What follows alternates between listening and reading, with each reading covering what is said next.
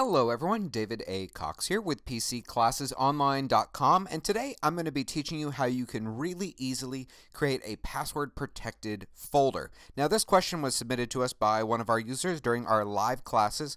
All of our classes, of course, are 100% free and open to the public. If you've never taken one of them, they're a lot of fun. You can find out everything, of course, on our website at PCClassesOnline.com.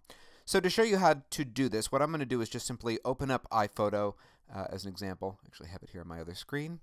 I'm just going to take a bunch of photos and I'm just going to dump them on my desktop here so I can use these to demonstrate with. And I'm going to create a new folder, of course, by just secondary clicking and create a new folder, and we can call it whatever we want, so we'll call it Protected. And now I'm going to take all of those images and just dump them into that folder.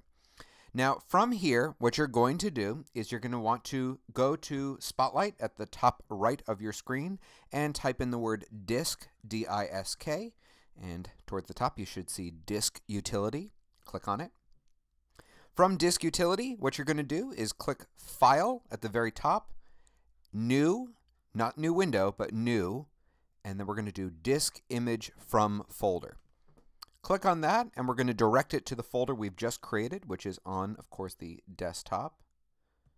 Okay. Hit Image at the bottom right. And here where we have encryption, we're going to change that to 128-bit. Hit Save, and at this point, what you're going to do is create a password. So in order to open this folder, you're going to need to create a password. I'm just going to put, since we're just demonstrating, the word password. Be careful of this. By default, it checks to remember the password in the keychain, which would kind of defeat the purpose. So let's uncheck that. Hit OK. It doesn't take that long, depending on how much stuff you actually have in this folder. Now when we're done, we're ultimately going to have two copies of this, what we just created, the folder, and the disk image. And you can see it right now up here at the top right of my screen. So at this point we can trash the folder, and now when I double click on protected.dmg, we have to enter in that password, and there you go. We've got it all.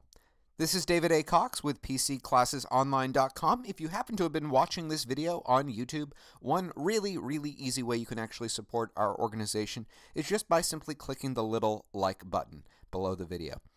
And I hope you'll check out our website, because we have a ton of these videos all available 24/7. This is David A. Cox. You all have a wonderful day. Take care.